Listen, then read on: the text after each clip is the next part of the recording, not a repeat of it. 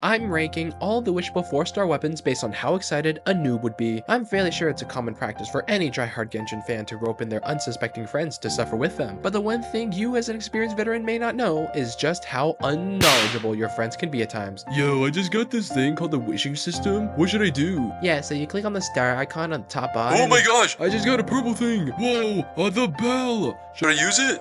Ew, don't. Hey. Let them cook. The tier list will rate the weapons based on how awesome they look, how great they work with the really starter characters, and most of all, how much dopamine we can wring out of their uncultured brains. Elemental Mastery? What's that? I only know attack, attack, and attack. Before we begin, here are a few of you viewers that I want to shout out. If you want to have the chance of being up here, be sure to like, comment, and subscribe. I'll be sure not to do repeats. Now let's get started. Beginning our tier list off with swords. Luckily, there are two prime candidates to equip these weapons.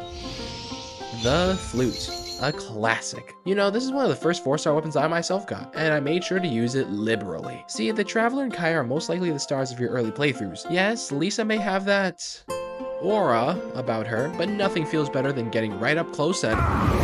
The flute does this magnificently. It looks pretty, being a musical instrument and all. Its substat is attack, which a noob would probably want lots of, and the passive is pretty easy to get around. When you hit someone 5 times, a shockwave gets released. The little notes also helps get the point across. Plus, the damage is quite impressive. Remember, your character talents would most likely still be at 1, and Gaia doesn't even break 100 physical damage until level 3. And also remember, a noob would want to level up their normal attack. I certainly did. A tier. We're starting off strong, so let's move on to Lion's Roar. One that I honestly don't remember much of. Nonetheless, its sleek design and attack subset makes it on par with the flute so far. The only thing that may be off-putting is the passive. It's not the only 4-star to deal extra damage against enemies imbued by certain elements, and I'd say that Lion's Roar is somewhere in the middle of them. Yes, Pyro and Electro are already accessible to us, plus we do find elemental slimes here and there, but it just so happens that our only sword users don't really wield those. A noob wouldn't think too hard about rotations or creating reactions, so they're most likely going to normal attack and sometimes elemental skill until the guy's dead. So not being able to apply the same element you deal extra damage to is a bit unfortunate. Still, if you do play well with Amber and Lisa, you could make it work. I'd give it a B though, if only we had a Bennett as a guarantee. Fav Sword is next. Wait, aren't there more? Oh yeah, all 5 weapons have a Fav variant. Oh, well, let's just compile them all into one section, because they all essentially do the same thing. They give energy. Easy as that. Yes, I would definitely want to see arrows rain from the sky or summon a huge tornado more often, but energy recharge? Really? Plus, the passive is basically non-existent, because seriously, when are you going to deal crits when you've got barely any artifacts? I mean, you'd probably still equip this on Mondstack characters because, ooh, they're from the Favonius. The weapons go with them aesthetically. But as great in meta Fav weapons usually are, I will have to put them in B tier. With a heavy heart, mind you. Maybe once you set foot into artifact domains and really make Genshin your 9 to 5, that'll be more important. Although, on the other hand, we do have the SAC series, and let me just say that these two series are not built the same. Yes, the core essence is get energy faster to unleash more bursts, but the way they go about it is what sets them apart. With the Fav series, these white balls just spawn from your character, but with the SAC series, ooh, here's where it gets fun. Every time you hit someone with an elemental skill, you get a chance to use it again. It's really fun with the Traveler, but Amber, Kaya, and Lisa can still benefit from them too. I mean, there's no polearm, but seriously, what early 4-star is important enough to need this? Plus, it's shiny, light, and even favors attack over energy recharge. For this, I give it an A. You've earned your spot there. All right, we're all done with swords, so it's on to polearms. Oh, it's you. Forget what I said before, please. Dragon's Bane, a mighty fine choice. Already having a name like Dragon's Bane instantly puts it high on the tier list, but it's held back by a couple of things. For one, its subset is EM, kind of a setback, but later in the game it has its uses. For two, it has that niche passive again. The good thing about this one is that Xiangling exists, meaning you do have someone who's dealing pyro. Plus, if the cogs in your brain clink up enough, the vaporize reaction could do some amazing damage. But Xiangling herself is the third setback. Who else can use it? She may be infamous for wielding every polearm, but she is even more infamous for being the only one to use them. As of 1.0, that is. It's like saying you're the best in the field when you're literally the only one there. Yes, you do get Kachina, but that's really late. I don't even know if I should consider her, really. In all honesty, the Dragon's Bane is a great weapon held back by its sheer unusability. B tier. Higher than Lion's Roar though, so maybe like an upper B tier or something. Do we have that? Anyway, what other polearms are there? That's it? Wow. There aren't even that many polearms to go with Xiangling. Well, let's get it on to Claymores. Yes, there's only one character who uses this too, but at least the game literally shoves her right in your face the first chance it gets. Rain Slasher. Oh boy. Remember when I said that the Lion's Roar was in the middle and the Dragon's Beam was slightly higher? This one's down in the dirt. I'm sorry, Noelle, but just because this thing's a 4-star doesn't mean you should use it. You have no use for the EM. You're not dealing any hydro or electric damage anytime soon. And the people who do aren't going to be applying their element much. Doesn't even look the most appealing. Green with Noelle's brown? Hard pass. I'm sorry, but you're gonna have to go down to C. Not lower. We couldn't afford a D or F. The Bell. Oh, people aren't going to like me for this one. Before I say anything, just note that I despise the Bell just as much as you all do. There's like no Claymore users that scales off of HP, and if you really wanted the extra damage boost, go for one that doesn't have HP percent as a substat.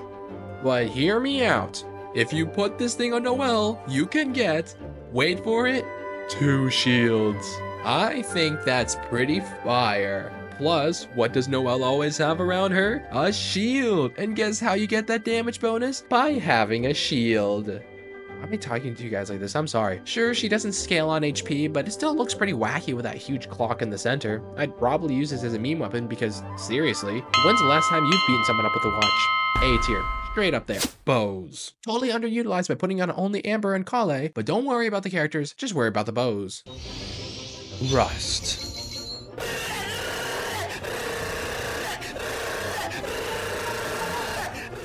A tier. Do I need to say more? There's finally a use for Amber, and you don't need to get up close to your enemies anymore. It looks super cool, like those gothic edgy kids in middle school. The strong attack substat along with the juicy 40% normal attack boost really gets your adrenaline going. Then you spam that left click without getting carpal tunnel. Plus, the name itself instills fear, like Rust. Isn't that just amazing? Who's going to fear Silver Shower Heartstrings when you've got an absolute beast with the Rust? Need I say more? An instant A tier. The only thing holding you back is probably Amber. Sorry, girl, but it's the truth.